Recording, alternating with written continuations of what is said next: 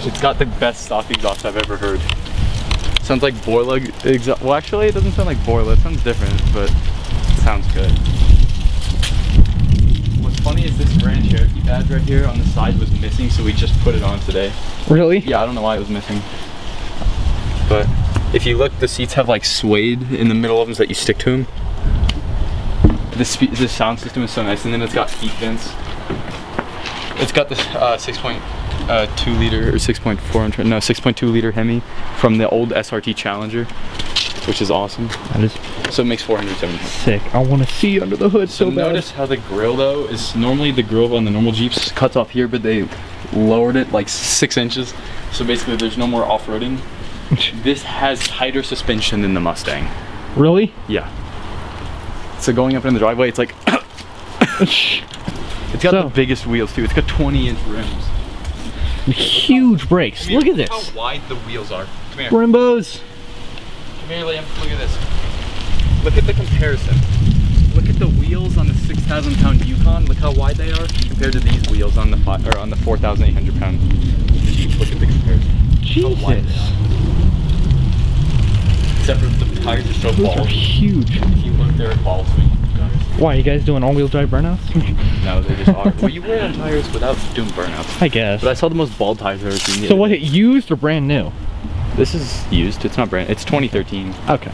The reason we got 2013 is because 2014 has, like, you know, all the electronic. You know the LFA, right? Yeah. How it has the electronic gauges. 2014 has electronic gauges, and instead of a 5-speed gearbox, it has 8-speed, and it's like a new 8-speed. So my dad didn't trust the 8-speed or the electronic things because it's new. But apparently they're gonna make a Hellcat in 2016 of this.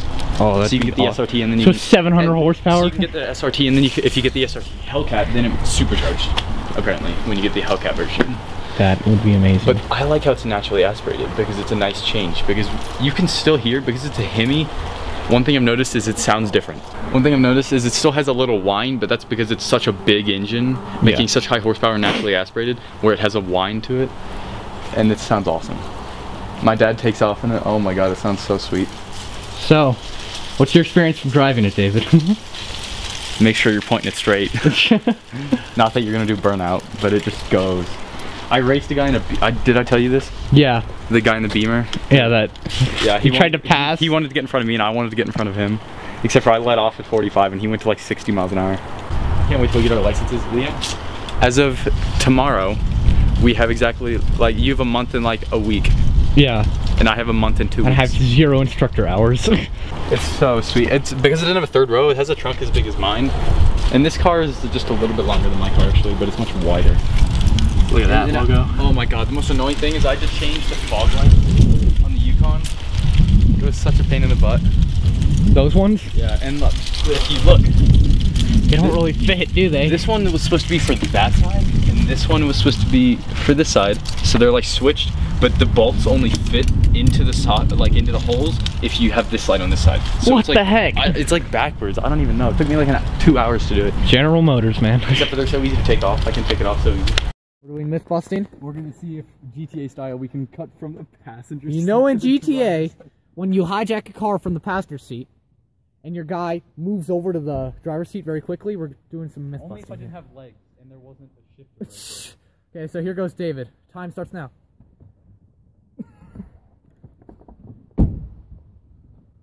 You forgot to close the door. Strategy, here we go. Can't see though. I can only see a few.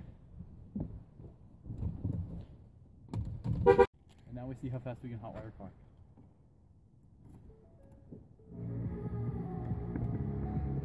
Hey guys, we got, oh, what the heck is happening here? Okay. Jeez, look at, I'm never going to be able to park my car in here again. But, we went to the junkyard and we got some parts, again. I just don't film the junkyard anymore because that's not really interesting footage, but we found this trunk. We found this last time, I don't know, yeah, I filmed that. We took it off and we hid it under the legacy turbo we found. And we would hope it would be there. 3 weeks later, we went back, it was there, it was perfectly fine. So now we've got a trunk that's not got a huge dent in it. This one still has a huge dent. And this one is actually really nice. Now, one thing we need to do is the keyhole right here. We're gonna have to switch that out with this trunk so the key for my car works with the trunk output on. And what else? We don't know. I don't know if there's a clip on this wire somewhere to unclip the wires. So we might just have to wire these back up to the wires that go to the trunk on here. So that's about it for this trunk. What else I put? All-wheel drive sticker on it. We got some stuff for my dad's car, but we don't really care about that. I have not crossed things off this list. I have a list online now. What else? We're nearly done with everything we need to do for this car before prepping for paint. We still need to get a new windshield, a new sunroof. The AC belt's on, but we might take it off because it's very loud right now and we're not going to be using the AC. This hood is a little crooked. There's something else I'm trying to think of. We need to fix this sunroof. This sunroof has to, this actually opens, and we don't know what's broken with it. So, and this, I have no idea what happened with this. This looks like it was in a fire or something, this sunroof. But, and we'll get new seats eventually. We might pull them from a Legacy, or we might just get them from a newer gen Impreza. That's about it for now. We're thinking of getting it completely repainted before Christmas. That's not a promise. That's just our goal. Also, I'm gonna probably get some snowflake wheels for it, over the stock wheels, because that's one of the reasons. Because these wheels are very old. Has this been plastic dipped? Huh.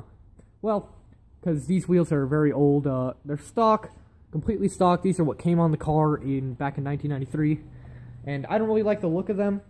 Well, I don't mind the look of them. It's just I prefer the snowflake wheels. Here's a picture of some snowflake wheels from I think 3rd or 2nd generation Legacy. I think it's 3rd generation Legacy. Yeah, that's the project, Purple Haze project so far. I don't know if I mentioned that in a video. I probably have. I most likely have, but well, the car's nickname is Purple Haze because we were jamming out to Jimi Hendrix on the way back from picking it up for the first time. So that's it for this video. See you guys later this week. Goodbye.